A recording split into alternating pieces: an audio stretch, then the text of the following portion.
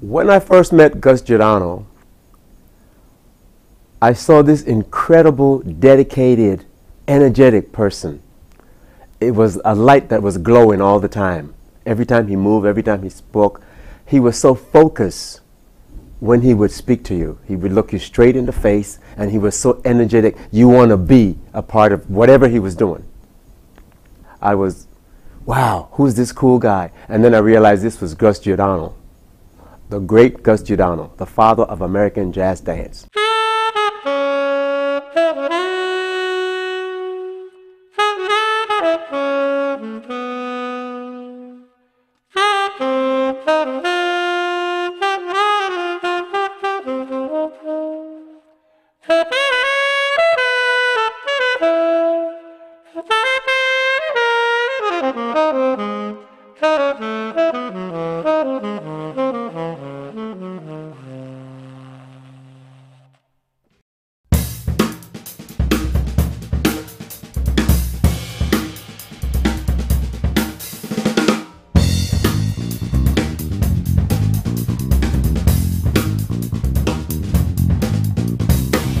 First thing that comes to mind is this man cannot strike a bad pose.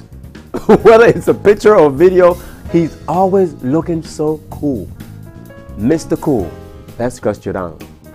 I met Gus Giordano at St. Francis Xavier Grade School in 1967, I believe it was.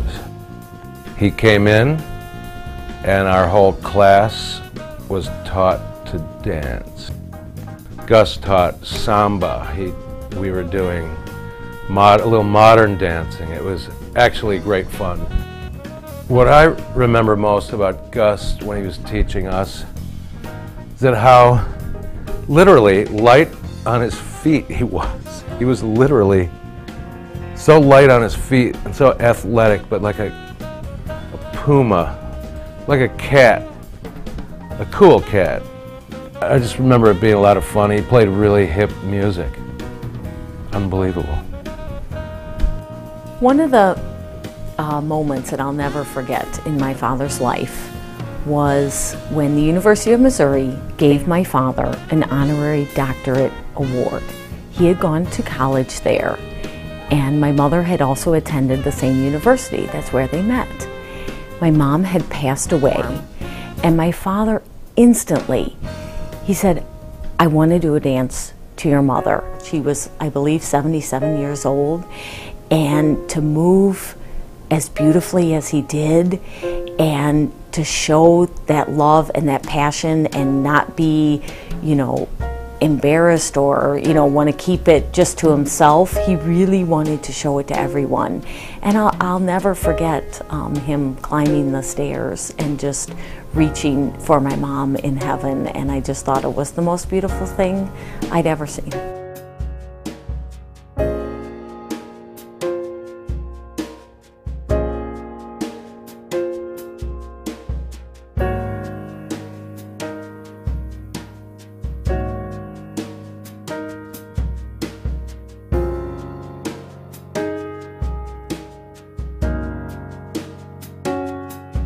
Gus's character was unique and was something that I haven't experienced a lot in my life. Gus, to me, was like the approachable rock star. Gus, to me, was somebody who was this personality, this person that was so influential to so many people and looked up to by so many people, yet everybody that he spoke to, he interacted with them as if he was interested in what they were doing, and he made time for them.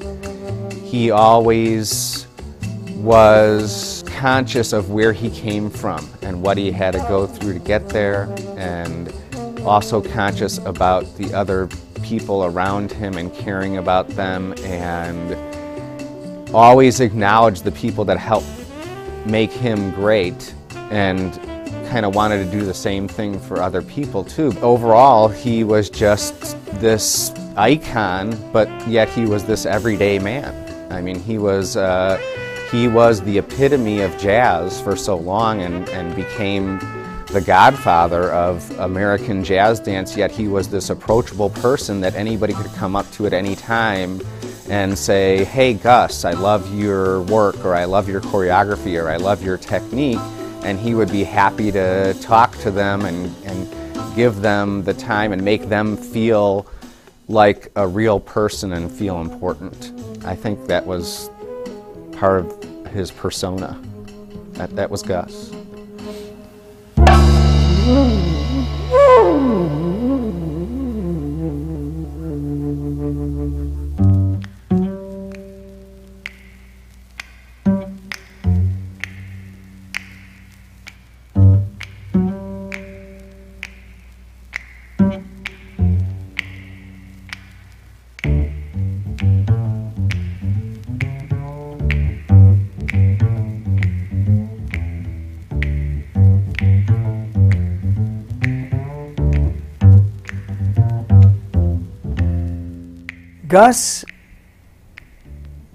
Gus is, he's still present tense in terms of his effect, but he was an innovator in the field of jazz dance because he made people take it serious in a way that possibly it had not quite been taken seriously before.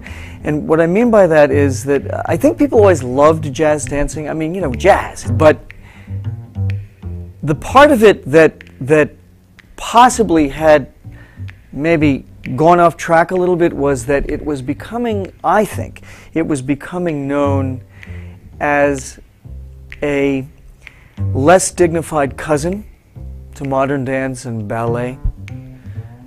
And I think Gus realized that there was a core of the jazz dancing that was not like the core of modern and was not like the core of ballet, that actually had a kind of universality about it.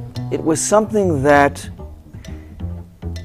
people move in this way. There's a core in people which responds to music as something that is almost primitive. And I think Gus, he put his finger on this energy, this dynamism in jazz, which became the core of a system that he felt it was necessary for both dancers to study and audiences to appreciate, because that core transcended time.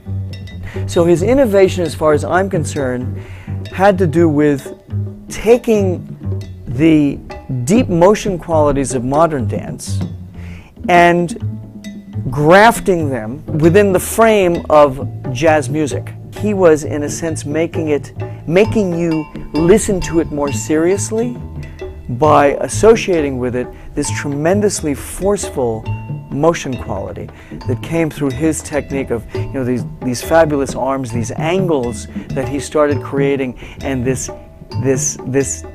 body that was moving through space with almost a projectile force.